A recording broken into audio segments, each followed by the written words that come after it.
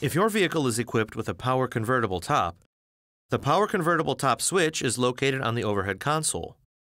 The switch contains two buttons.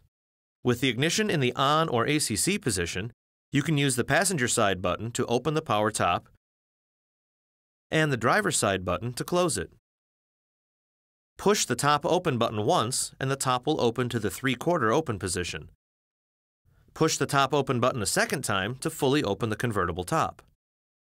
To raise the convertible top from the fully open position, push the top close button once for the 3/4 open position.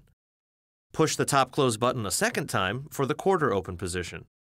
Then push and hold the close button a third time to fully close the convertible top.